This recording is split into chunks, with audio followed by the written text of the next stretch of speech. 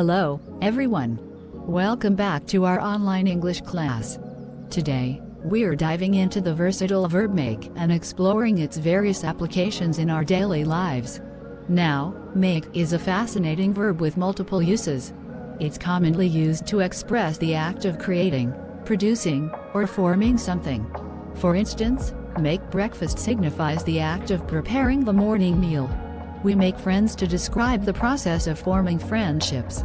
Additionally, make is also used to indicate causing or forcing something to happen. For example, make someone happy or make a decision demonstrates the ability to influence emotions or choices.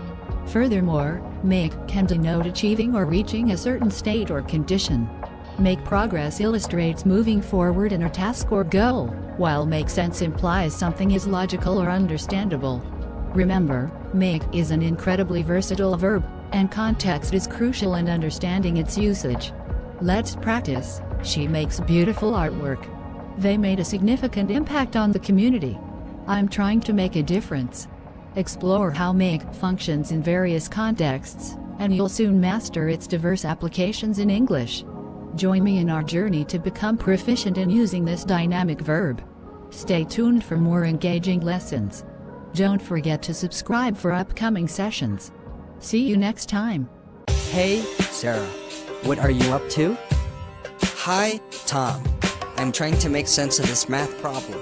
It's quite tricky. Need help? I've made similar mistakes before. Really? That would make things easier. Thanks! No problem.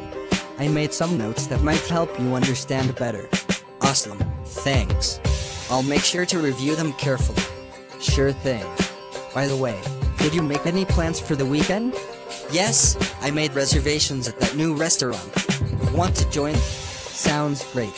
Let's make it a group thing and invite others too.